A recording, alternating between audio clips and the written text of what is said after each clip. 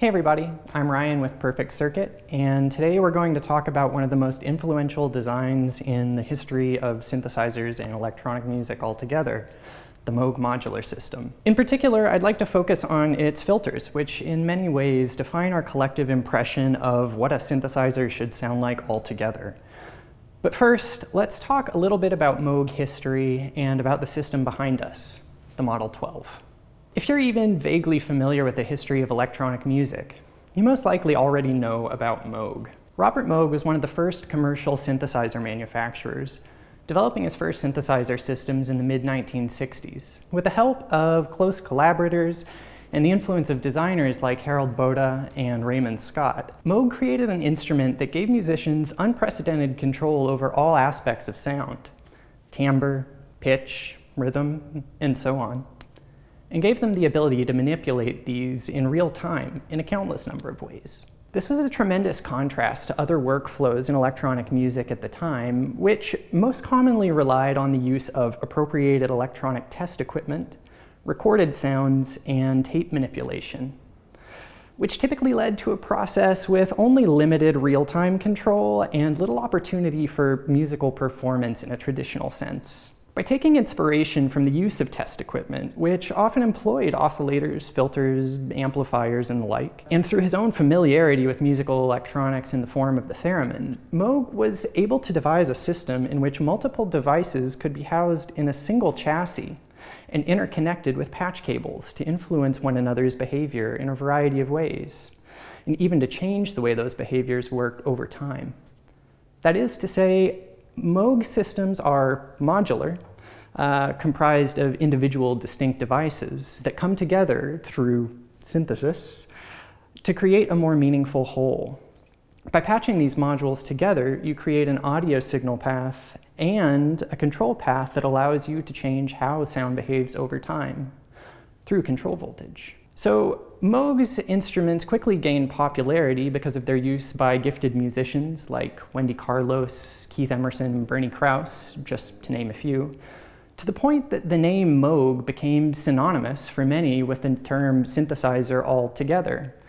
And many of Moog's synthesizer concepts became a de facto standard that other manufacturers looked to when developing their own instruments, to the point that today, the influence of Moog designs is still apparent in practically every commercially available synthesizer altogether. And if imitation is a form of flattery, then maybe the most flattering part of the Moog system is the transistor ladder low-pass filter, which has literally been copied by countless other designers, literally from the point it was released on to the current day. This filter is a huge contributing factor to the character of the Moog modular system altogether, and filters generally are now the core of what we tend to call subtractive synthesis, which is a type of synthesis in which we start with harmonically rich waveforms like saw waves or pulse waves, and remove harmonic content in order to make more nuanced and interesting sounds.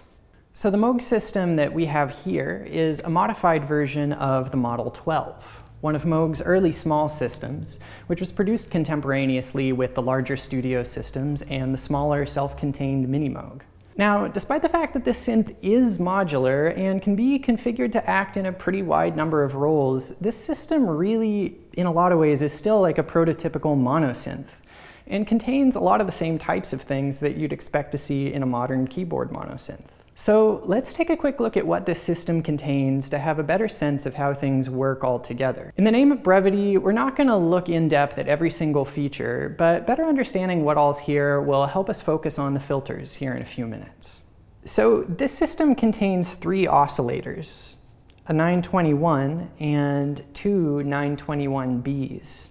These each have outputs for their individual wave shapes, and they have inputs for sync, frequency modulation, and all of their other controls. Now, each oscillator has its own fine frequency control and octave range selection switch. The 921 functions more or less the way that we'd typically think a modern oscillator should work, but the 921Bs are a little bit different. In the Moog ecosystem, groups of 921B oscillators are always paired with a 921A oscillator driver module, which provides a master pitch control and pulse width control for all of the attached 921Bs.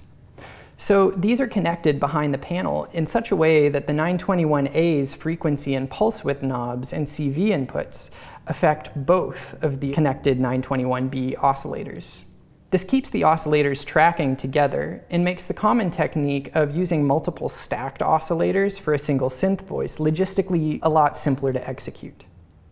The 921 is independent of these, and while it's certainly more than capable as an audio oscillator and sounds great, in the context of a system like this, it's commonly used as an LFO to provide cyclical modulation to other parameters throughout the synth. We'll explore that more in a bit as we start diving into some patches. The system also contains a 902 VCA, which you usually use at the end of the signal chain in order to control the overall loudness of your sound, and two 911 envelope generators, which are the original ADSR envelopes despite not being labeled as such. It also contains a dual multiple module, which allows you to split signals to go to multiple destinations at a single time. The bottom of this system is the Moog Model 12 control panel, which is a single faceplate with several sub-modules behind it. This includes utility modules that can be used for a handful of different functions. Perhaps most importantly, it contains the interface jacks for external controllers. So if you had a keyboard or ribbon controller, this would produce the S-trig signals and control voltages from those so that you can interact with the system in performance. It also features a reversible attenuator, which these days is commonly referred to as an attenuverter or an inverting attenuator, and contains this very special module, the CP3 mixer. Mixer may not seem terribly exciting right off the bat, but this particular one provides some really pleasant harmonic distortion whenever it's driven, and in a lot of ways is responsible for the characteristic sound of Moog synthesizers. So despite not looking like much at a glance, it's actually a very important piece of the puzzle that is this entire system. And the top row of this system contains the 903 random signal generator, which produces both white and pink noise. The majority of the system's filtering capabilities in the form of the 904A low-pass filter, the 904B high-pass filter, and the 904C filter coupler. Now, this particular instrument is a bit different than the standard Model 12. Because at the request of the original owner, Moog expanded its filtering section. So while a typical Model 12 would have only the 904A low-pass filter and the 907 fixed filter bank, this one also contains the 904B and 904C filter coupler up here, as we've discussed. And that has physically displaced the 907, but it still works just as well, whether or not it's actually in the main cabinet with everything else. Anyway, now that we've taken a look at what this system contains, let's start taking a closer look at all of its filtering capabilities, starting by looking at the 904A transistor ladder low-pass filter. So the 904A is perhaps the most famous of Moog's designs. It's the original transistor ladder filter, and the only design from the modular system for which Moog acquired a patent. It provides a 24 decibel per octave cutoff slope, and while it looks simple from the panel, it adds a huge amount of character to anything that passes through it. So the panel controls are relatively simple. This fixed control voltage knob acts as a filter cutoff frequency control, and the regeneration knob controls what we now usually call filter resonance, or Q. The frequency range control offsets the cutoff frequency by 2 octave steps. So when set all the way left to position 1, the cutoff range is roughly 1 Hertz to 5 kilohertz. In setting 2, the range is roughly 4 Hertz to 20 kilohertz, and in setting 3, the range is roughly 16 Hertz to 80 kilohertz, which is well above the range of human hearing. So in many musical applications, people stick with range 2 due to the fact that it neatly covers the range of human pitch perception. But if you're looking for darker or brighter sounds, ranges 1 and 3 are still perfectly musically useful. So just to get a sense of how things sound, let's start simple. So I'm just running a saw wave through the filter straight to the amplifier to the output. So I'm just gonna adjust some settings, and then I'll start a sequence to control the oscillator pitch so that we can hear how it sounds in a slightly more musical context.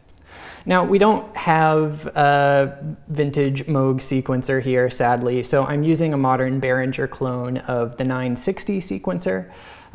It honestly works super well, and for the purposes of this demonstration, it's going to do just fine. So yeah, let's take a listen to what this sounds like with some different settings.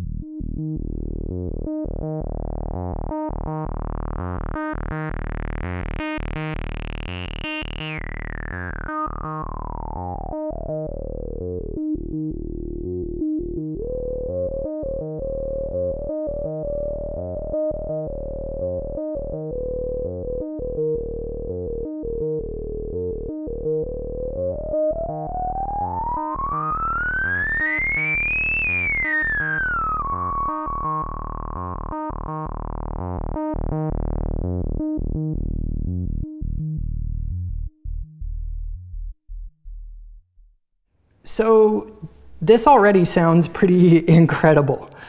With no resonance added, the filter really darkens the sound and adds a lot of this kind of low-end oomph to it. And once you start adding resonance, it starts to pick out all these different overtones in this really beautiful and musical way. Of course, in this system, we'd seldom just run a single oscillator through the filter. One of the really nice things is that we have a lot of oscillators. So let's try a different example where we combine both of the 921Bs and the 921 through the CP3 mixer in order to hear what a big oscillator stack sounds like running through this filter. Okay, so this patch looks a bit more complicated, but honestly, it's still pretty simple. So basically what we're doing is running our sequence into the multipole module, splitting that so it goes both to the 921A and to the 921.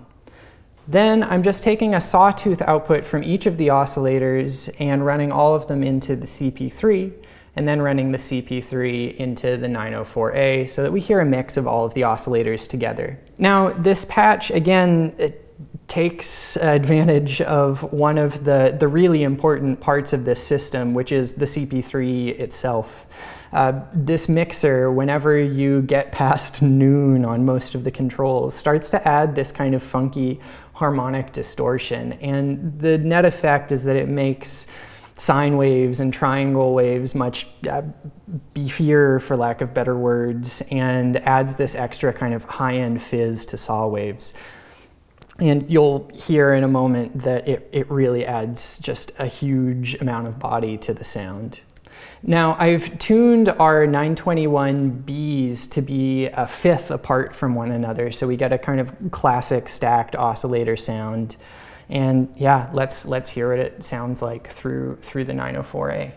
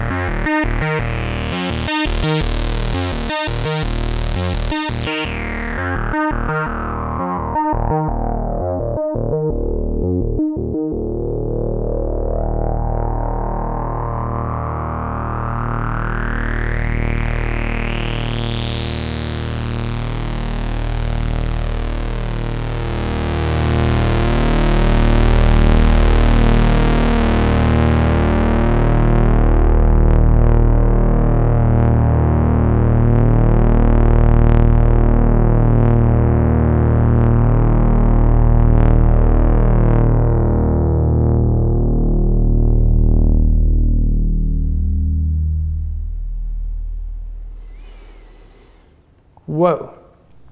Yeah, so, so that patch sounded absolutely huge. So one of the things that you're hearing there, or that you should hear there, is that the sum of all of these oscillators, when they're very slightly detuned from one another, creates all of these like kind of cascading movements within the sound.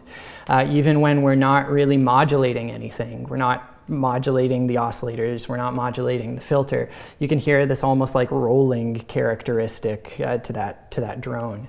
Another thing that you should also have noticed is that depending on the setting of the resonance or regeneration control, the low end of the sound changes a huge amount, and that's intrinsic to the design of this filter and the various clones that exist out there. So as soon as you start adding resonance, the low end really drops a lot. So you get this much more kind of wet, liquidy sort of sound, but you really lose a lot of the power that it can provide in the low end. Now, I know what you're thinking. It'd be really nice if we could add some sort of inflection or articulation to the sound. And of course, as with any good synthesizer, that's where envelopes come into play. So let's set up a patch similar to this one that uses the envelopes to good effect.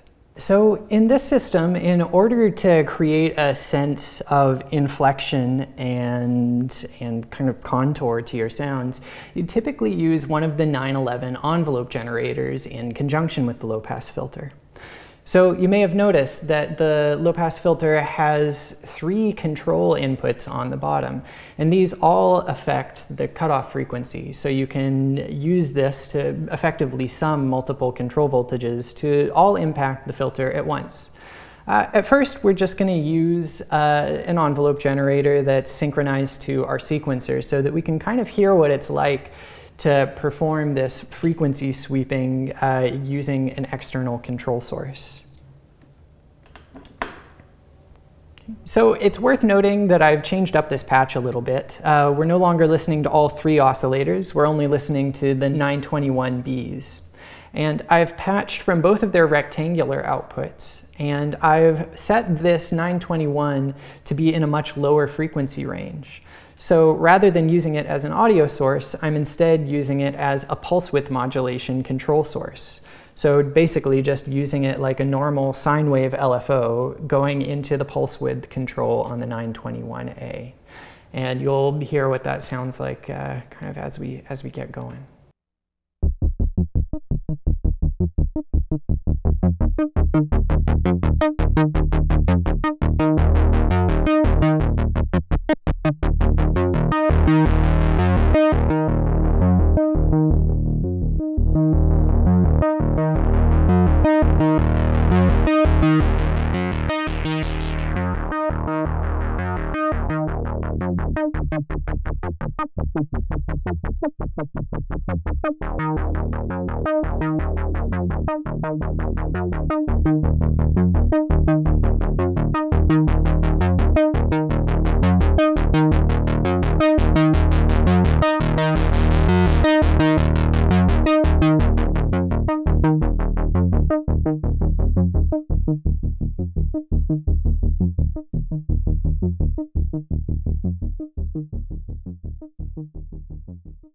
So we've now added the ability to kind of get some extra articulation for our sounds. And of course, the way that this plays out can vary considerably based on a number of factors. Simply by varying the attack, decay, sustain, and release parameters on the envelope, we can change whether these sounds swell in over time or have this more kind of sudden, plucky attack to them. Similarly, we can try using different frequency ranges on the 904A so that the sweep of the cutoff control will have a kind of broader effect and will make the envelopes themselves a bit more dramatic. So I'm going to add one more thing to our patch. I'm going to add some white noise into the CP3 just so we can add a little bit more harmonic grit for the filter to bite into. And we'll try out that mixed with the oscillators at various levels and kind of change some of the envelope settings over time so you can hear a little bit more of what that's like.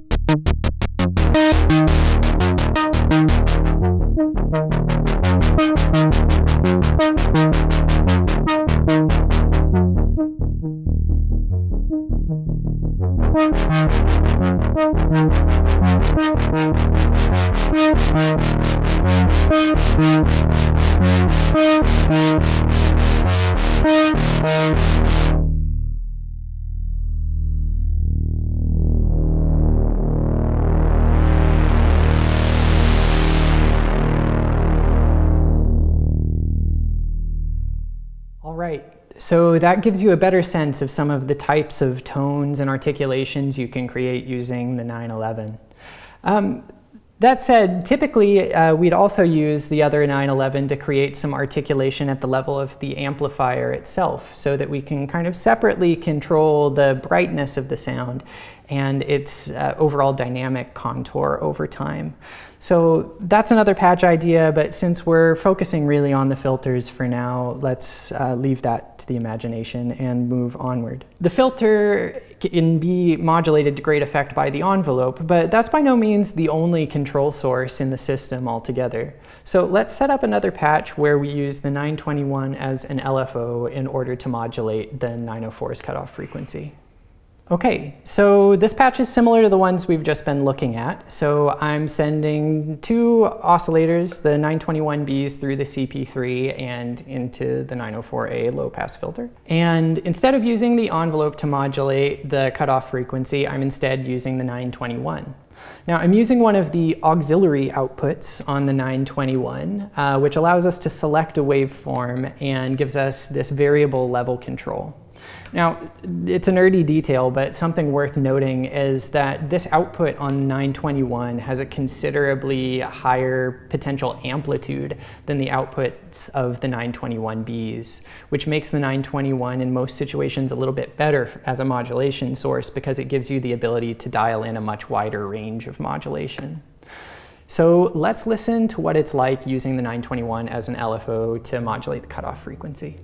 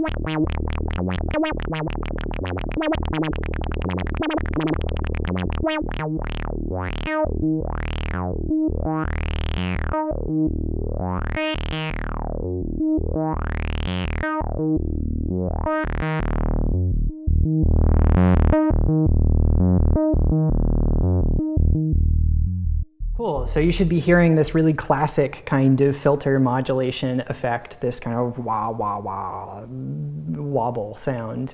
But what's really cool is that in this patch, we don't necessarily have to limit the 921 to exclusively low frequency ranges. In fact, this patch can get super interesting if we push it up into audio rates. Whenever we do that, we'll start to hear a really different type of sound emerge, which we commonly call filter frequency modulation.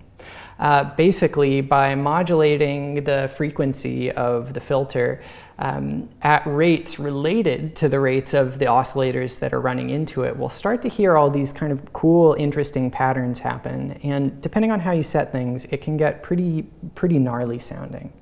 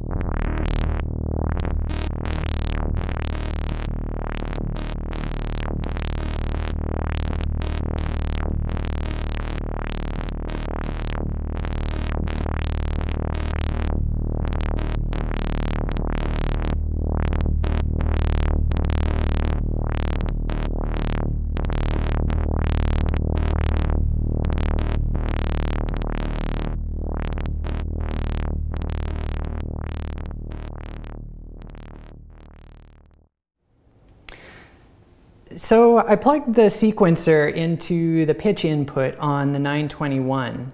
So we weren't changing the frequency of the oscillators that we're filtering, but changing the frequency of the modulation source.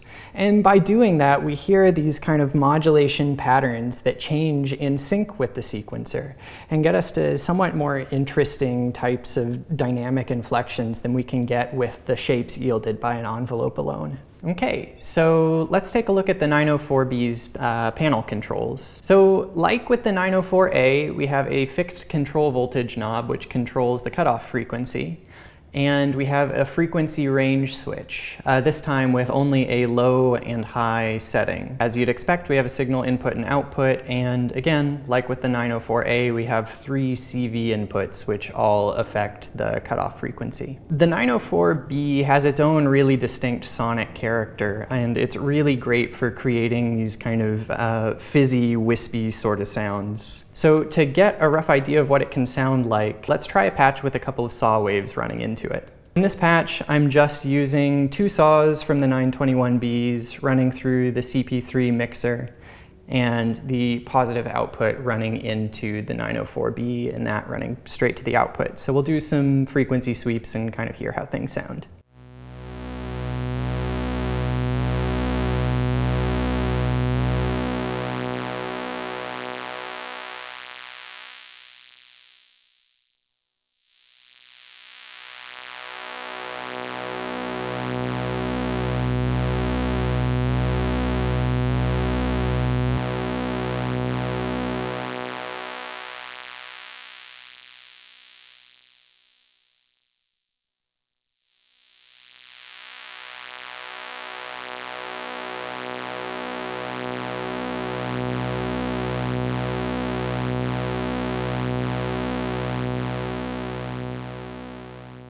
This really kills the low end entirely and instead gives us this really buzzy, rich, fizzy high end, which coming from the saw waves or the pulse waves from the 921Bs has this really kind of lively, crisp sound to it.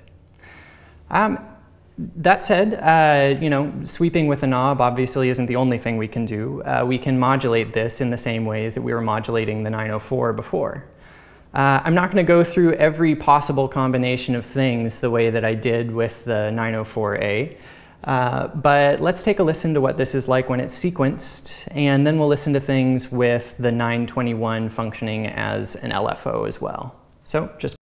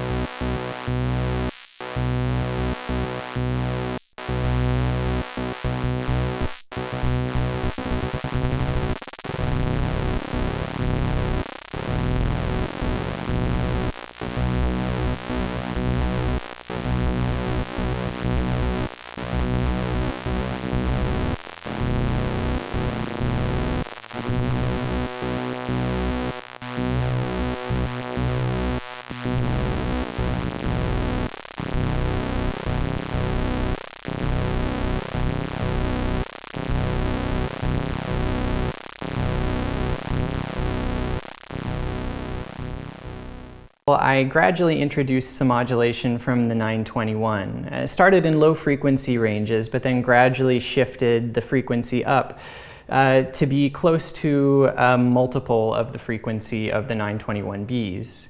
And by carefully tuning the modulation source and the audio source we were using, we get all these really edgy, kind of distorted timbres using, again, a different form of filter FM, where we're modulating a high-pass filter rather than a low-pass filter. At a glance, it might seem like the feature set of the 904B is a little bit weaker maybe than the 904A. After all, we don't have a resonance control on this, and that's one of the things that makes the low-pass filter sound so good and so varied. That said, while there isn't really a resonance control built in, that's not to say that we can't create resonance using it. So I'm going to try another patch quickly where we use some clever patching in order to get to a sound that adds some extra resonance. So in this patch, I've added just a couple of extra things. Basically, I've used one of the multiples and the mixer to add some of the filter's own output signal back into its own input. So I'm splitting the output. One branch is going to our VCA the way that it has been so far, and then the next is going into our mixer where I have this inverting level control so that we can kind of shift the amount of feedback that's introduced into the input. This is how resonance in most filters works. By introducing feedback from the filter's own output to its input, it reinforces the frequencies around the cutoff frequency. So you'll start to get this kind of resonant peak or boost at that point. And you'll hear that it really drastically changes the sound of the filter. So I'm going to start just doing a saw wave sweep without any extra resonance, and then I'll turn the resonance up so you can kind of hear the difference in the raw sound.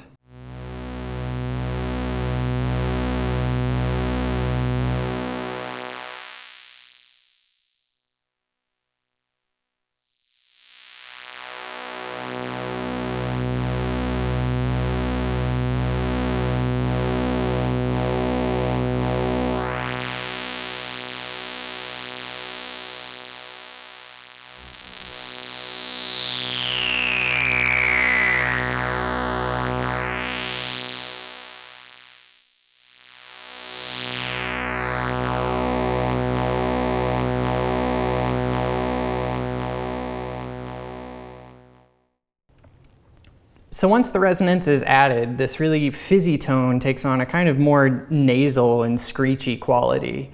Just by varying the intensity of the feedback, we're able to kind of hone in on gentler or considerably harsher sounds. So I'm going to add in the modulation sources we were using just a moment ago, the sequencer and this audio rate modulation from the 921, so we can hear what kind of effects you can get when you combine all these techniques together.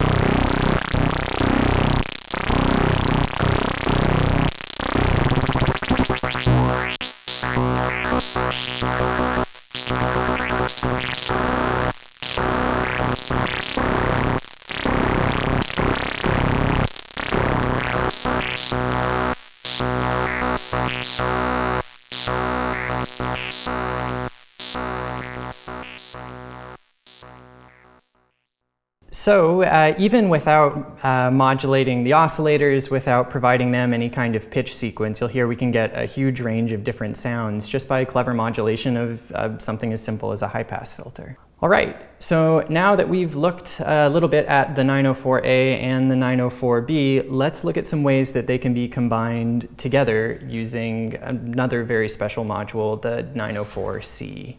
It's important to note that the 904C filter coupler is not a filter in itself. It's really just a signal routing utility and a macro control for the other two filters.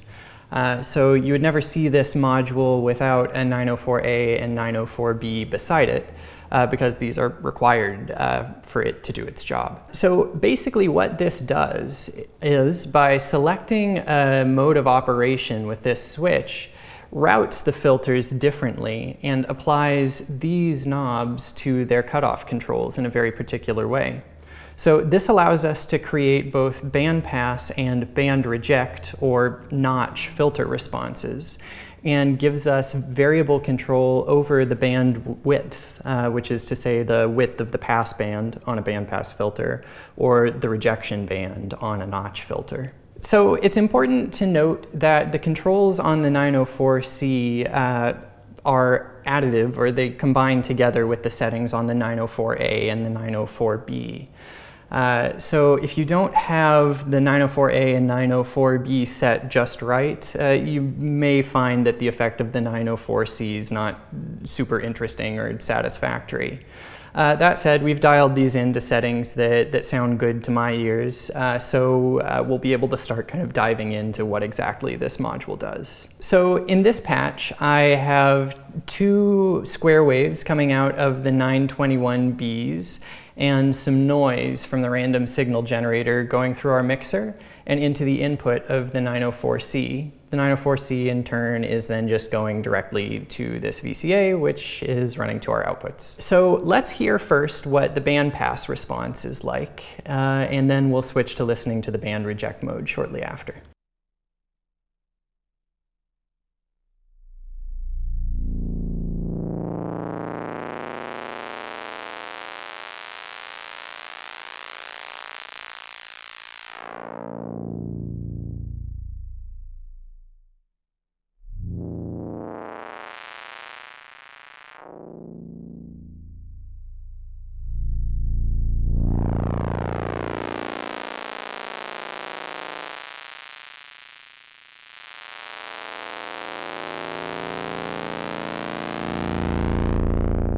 So you can hear that this knob again is controlling the center frequency, or the kind of middle cutoff frequency of the pass band.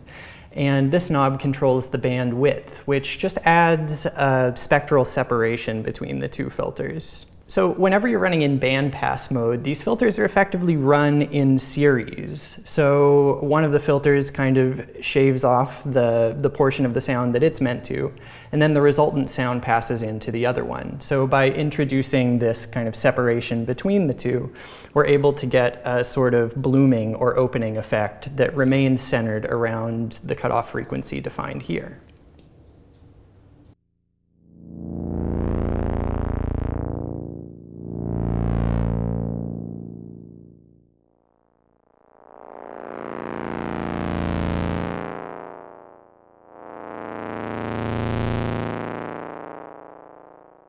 If we switch over to band reject mode, the routing works a little bit differently. So rather than the filters being routed in series, they're routed in parallel. So the sound from the mixer then going to the input is routed to each of these filters, and then the result from each of the filters is summed together. This makes it such that we have the ability to define regions of the sound that are excluded from the output of both filters in order to kind of carve out some of the center frequencies. Now at low bandwidths, this will have this kind of notching or phasing-like effect, and at larger bandwidths it'll carve out more of the sound. So let's listen to some examples of what that sounds like, sweeping both the center frequency and bandwidth controls.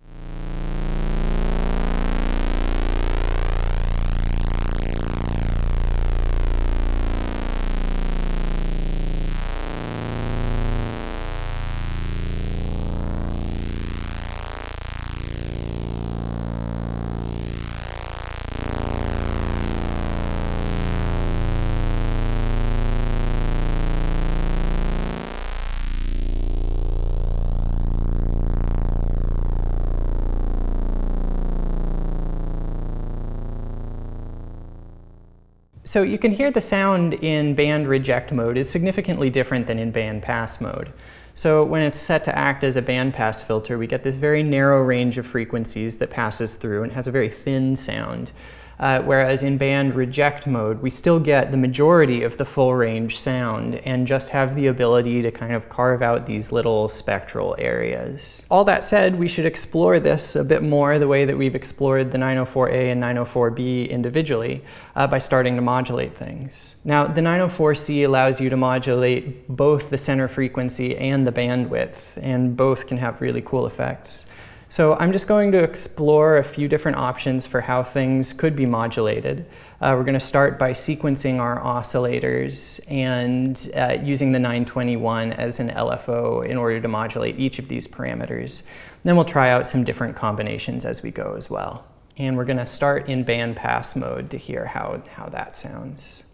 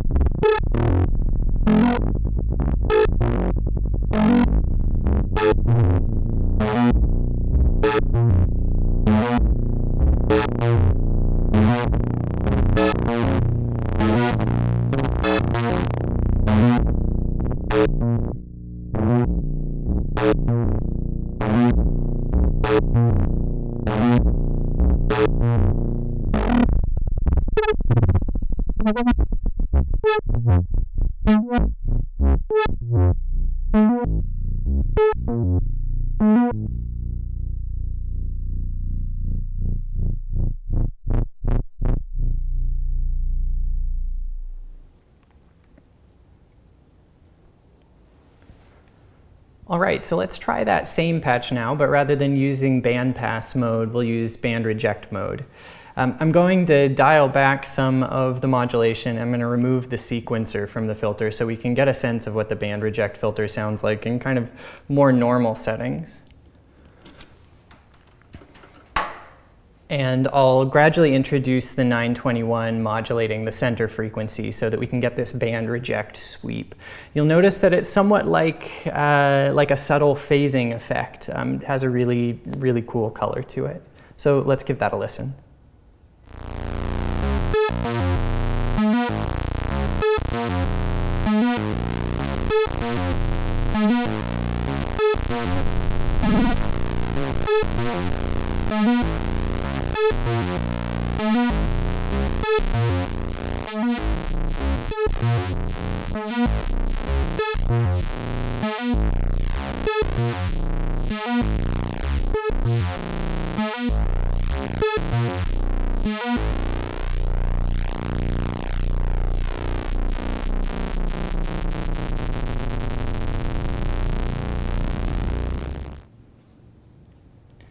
So the 904C can be used to combine the 904A and 904B in a couple of different ways, but it gives you access to a really broad range of sounds that neither of the others can produce by themselves.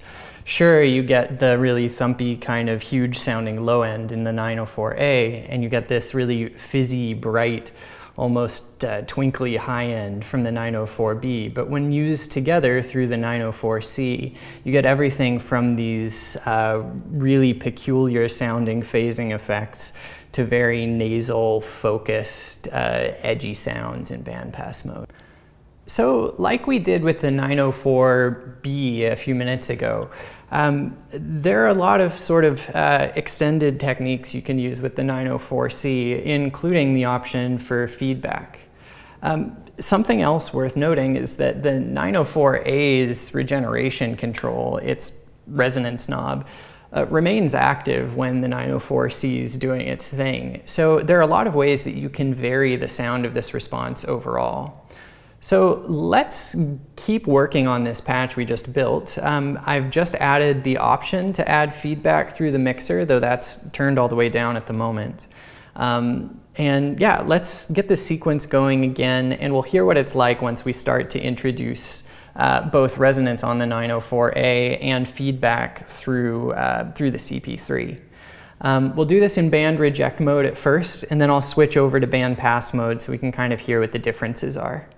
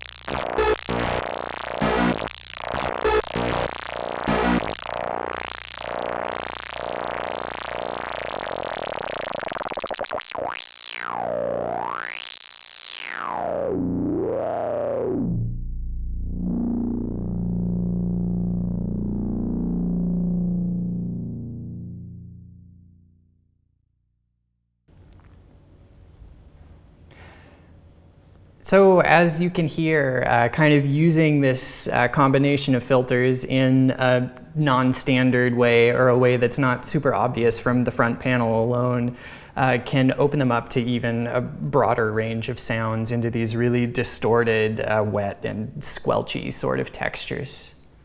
So as we said before, the 907 fixed filter bank is a bank of 10 filters. There are 8 bandpass filters tuned to different frequencies. 1 low-pass filter and 1 high-pass filter, all of which run in parallel. So you send one sound in, it passes through all of these filters separately from one another, and then is summed together at the output. Unlike the 904A and 904B, we don't have the ability to modulate the cutoff frequency of any of these filters. The frequencies are set exactly as they are, and that's all you can do. In that way, this is somewhat like a graphic equalizer, though it has a lot more color and is used more for effect generally than for utility purposes. So probably the most obvious sound to run through to get a sense of the overall character of this filter bank is white noise, which covers the entire frequency spectrum. So we'll be able to hear its effect very clearly at every single frequency. So I'm going to kind of freely twist some knobs so you can get an idea of what different combinations of bands can sound like through this filter.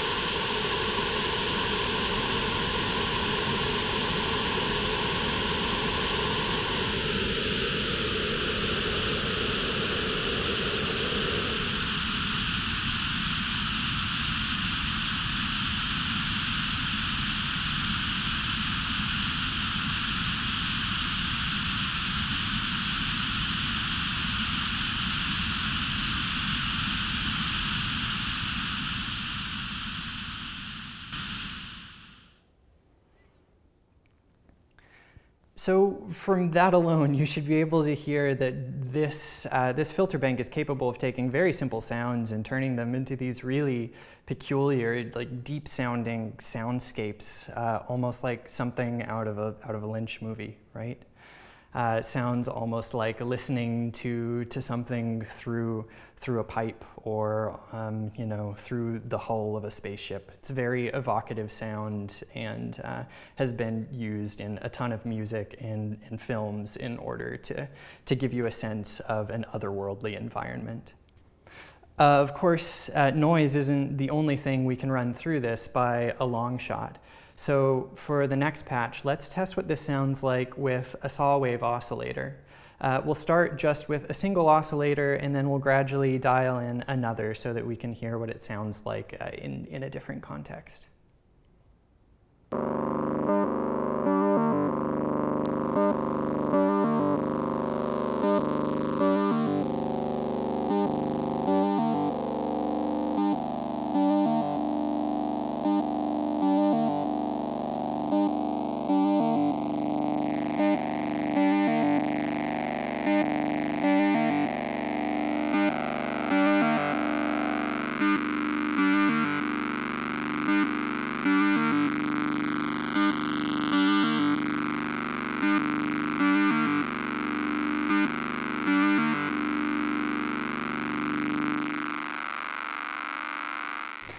Of course, that sound, while lovely, is very thin and very, very constant. So naturally, you can use this in combination with the other filters as well in order to kind of impart some other sonic character on it. So let's try running that same signal through the low-pass filter before going to our final output.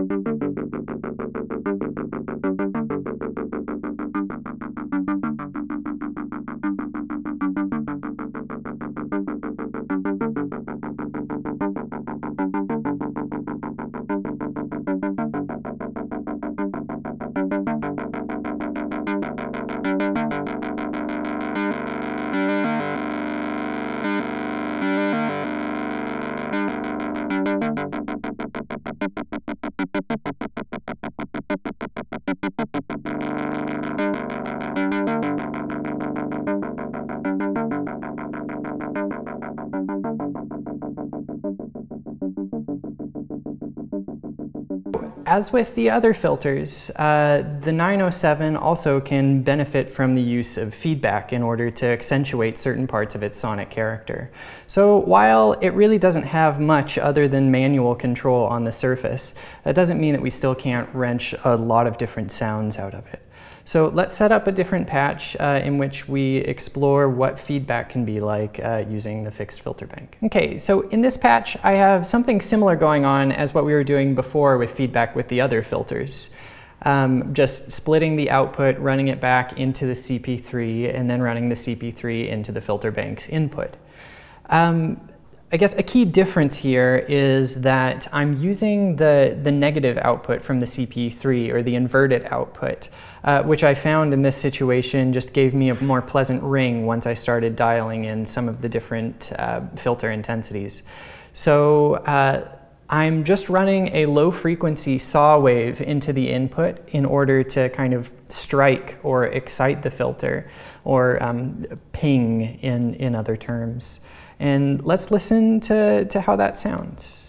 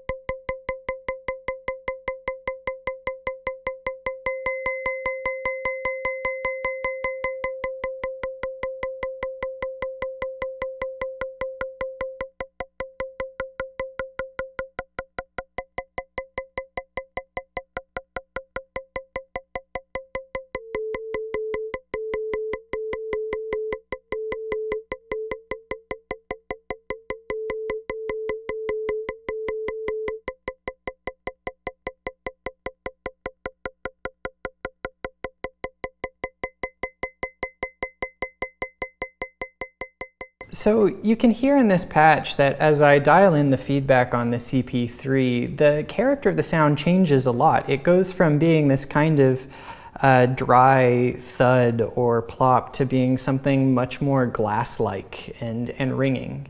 Almost like a very crude, physically modeled bowl or something of the sort. So exploring feedback in this way can be tremendously interesting, especially if you're able to vary the rhythm of the sound going into it. That said, let's see what this sounds like if our ping source is not running in the low frequency range like it is now, but instead is running up in audio rate, perhaps with a melody playing through it again. So I'm going to turn up the frequency on these oscillators and get a sequence going again and just see what this sounds like.